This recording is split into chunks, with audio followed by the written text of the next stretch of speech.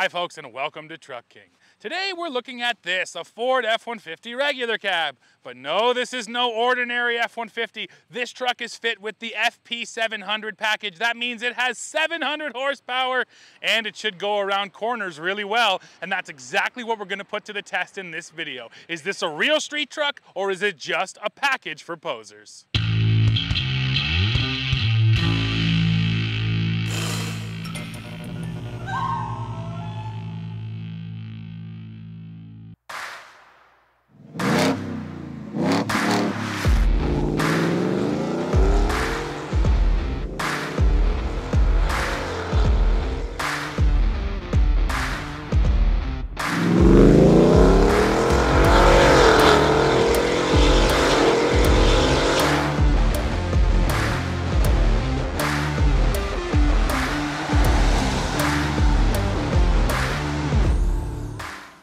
The truck we're looking at in this video is the FP700 Bronze Edition, and there is also a Black Edition available. Now, you do need to buy a specific F-150 to be able to put the package on. So if you're going for a Bronze Edition, you have to get an F-150 XL, XLT, Lariat, or Platinum. It has to be a 5-liter V8.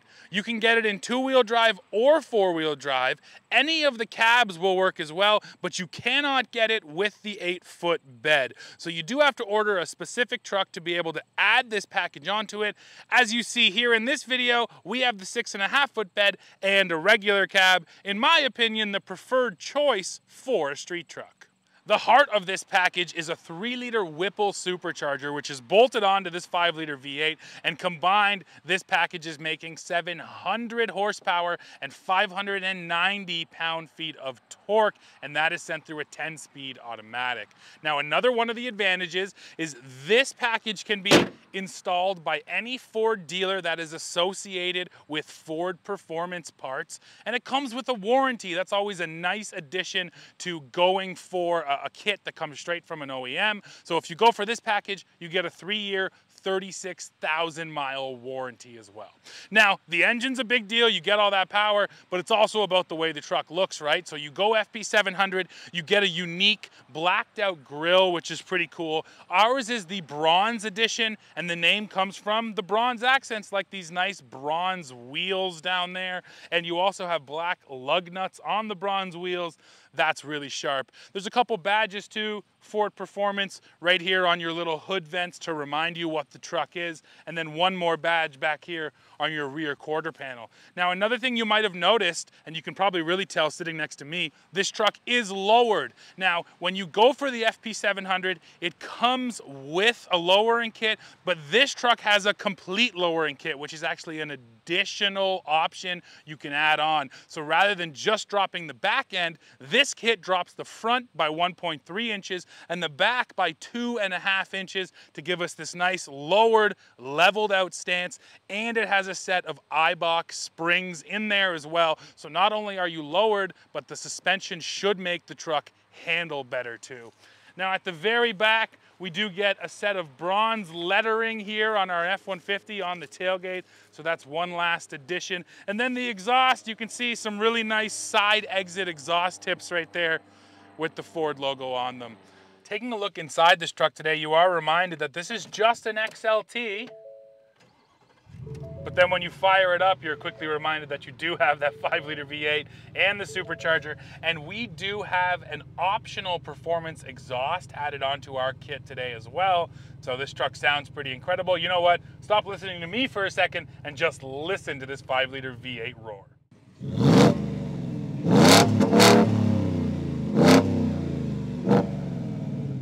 Taking a closer look in here, yeah, this is a basic F-150. It's just an XLT. We just have cloth seats here, the simple bench seat up front. We only get the smaller 8-inch infotainment screen, and I do have a digital screen in front of me, but it's not the fully digital gauge cluster. So yes, again, this is a fairly down-trimmed truck. Now, what is the cost? That's a big question I want to answer before we go driving. Here in Canada, as you see the truck, the raw cost is about $53,000 for the reg cab with the V8. but then you have to go add the package on. Now the package price is $12,350 US. And in this case, and it's not always like this, but in this case, we just have to convert the US to Canadian dollars, so it will change day to day. But today, it was roughly $16,000 Canadian, which means that our truck, as you see it today, is just a little bit under $70,000 Canadian. And of course, I'll throw up the US equivalent price right here. Here at Truck King, we highlight vehicles all the time, but there's a whole bunch of vehicles behind the scenes that we need to make sure that we keep this YouTube channel running. We have backhoes for building trails. We have bulldozers for pushing around dirt and snow, and tractors for, again, loading up trailers, taking weights around, snow blowing. And then, of course, things like this simple John Deere tractor right here, because we need to cut the grass normally. And of course, when you have a lot of machines, that means you have a lot of batteries. And that's exactly what this little segment is about. MotoMaster actually reached out to us here at Trucking and said, hey, we want you to test our batteries to see if they truly do stand up to the conditions that we experience here in Canada. So we said, sure. Now, of course, MotoMaster, that's the Canadian Tire in-house brand. So these batteries are going to be available at Canadian Tire. So here in our John Deere, this is the original battery, and it has been working okay, but lately it's been starting a little weak, so it is time. I mean, you can tell just by how corroded it is. So let's pop that guy out of there. And I've got my new battery from MotoMaster right here. Now, this is a 430 cranking amp battery, so just a little guy, but here's maybe the most important thing I've noticed. It has a different set of posts on it, which are meant for a lawn tractor, and every battery that we have installed so far from MotoMaster has been different. This is for lawn and garden. We also put a battery into my truck, Big Green. That one has side posts on it. We put a battery into our backhoe. That was a big battery with top-mounted posts. So my point here is that it doesn't matter what your machine is, from a little lawn tractor right up to a big backhoe or your regular driving vehicle, MotoMaster will have the battery to fit it.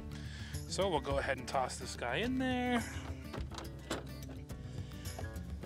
Another thing that we have appreciated about these MotoMaster batteries is they do show up with a decent charge in them. So once you throw it in, the vehicle will start right up and you don't have to worry about charging it. And put the belly band on. Let me go grab my tools and we'll get her connected.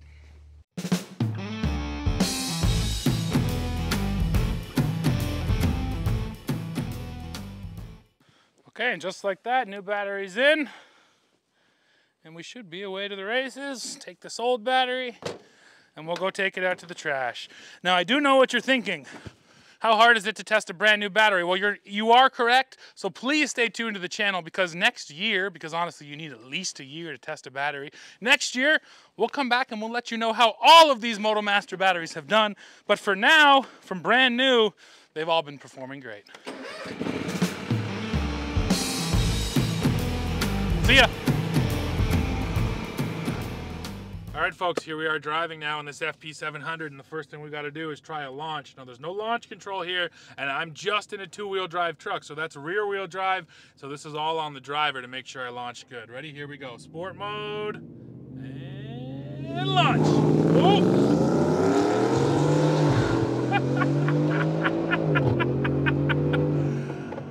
Oh my goodness, that is ridiculous. So I still burned some rubber. I was doing my best to get the best launch I could, but it goes without saying, yeah, you nail the throttle and you just light those rear tires up. This is a pickup truck, of course, which means that you have the light rear end. So getting kind of the best possible launch is rather tricky. It's not that simple, not as simple as just nailing the throttle.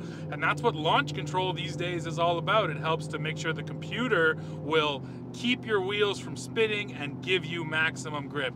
But all of that aside, launching this truck is absolutely ridiculous, puts a huge smile on your face, and yeah, the power is awesome. It's immediate, it absolutely pulls off the line. The exhaust under full throttle when it shifts just sounds hilarious. It sounds super aggressive. Yeah, the 5-liter already sounds good, and then you add the supercharger noises, and then you add the exhaust on the back, and this truck sounds awesome. So the characteristic of the engine, the crazy power, that is certainly a big deal with this FP700 package. But I was happy to see that Ford didn't stop there. They do also offer a lowering kit, and as I already mentioned, the truck we're in, it has the 4-corner lowering kit, so everything is dropped down, and you get unique springs. So we have I-box springs, unique suspension tuning, and that means that this truck actually handles as well. Now, I'll start off with the negative side. Yeah, it's kind of stiff for just daily driving, going over rough, uneven, broken pavement. It does beat you up. But in this truck, I can absolutely forgive it because it also goes around corners quick. You can see me taking some here. I was hitting corners, and every time I'd hit one, I just felt like, oh, I could do more. I could get more speed, and that's a good thing. So we're very used to driving trucks on the channel, regular half tons, off-road versions of half tons. This, in terms of handling, is a world of difference from a stock F-150. It truly feels like it wants to go around that corner. There's a little bit of understeer. It's pushing wide a little bit compared to, say, a sports car with an even lower center of gravity. But for the most part, the handling improvement here is absolutely massive over a stock F-150, and it just makes the truck that much more fun, and it also brings it alive. A lot of sport trucks of the past, they were just an engine and no suspension, and that's not what Ford has done here. They've really brought it together so you get the power, but you also get the handling the match, and I definitely appreciate that. There are drive modes here in this F-150, and they're not special for FP700. They're just the standard drive modes that you get in this truck, which means we do get a sport mode, and the most noticeable difference in sport mode is it just holds the shifts longer, so you get way up high in the RPM. And when I was foot to the floor in sport mode, this thing is shifting basically at like 6,500 RPM, just underneath the red line, so it's just screaming away, which again absolutely adds to the performance of it, and it just adds to that exhaust back there. But there are a few ways where the truck has sort of revealed itself as being a standard truck with a performance package added on, rather than having performance at its heart. And that's one of the things. There's no other drive modes here. Nobody came along and put in launch control. They just left us with, standard sport mode, and they said that's enough. And the same thing goes for the steering. Now, I mentioned already, the handling is good. Truly, this truck, as you throw it around corners, as I even just sit here doing this in the lane, it stays nice and flat. It feels like it wants to go around corners. What doesn't feel that sporty is the steering ratio. This steering ratio is just really loose. If I was in a sports car or a performance machine, I'd want to have a lot quicker steering so that when I'm dialing in that steering, yeah, the truck is reacting a little bit more. And this is one of the ways where, again, the F-150 is sort of showing its roots. It's showing what it was built for. This Reg Cab XLT was built as a basic work truck, not as a performance machine. So you want a slow steering ratio for slowly going around corners or maneuvering around parking lots or, tight areas. So again, it's one area where Ford didn't upgrade the truck, where maybe they should have.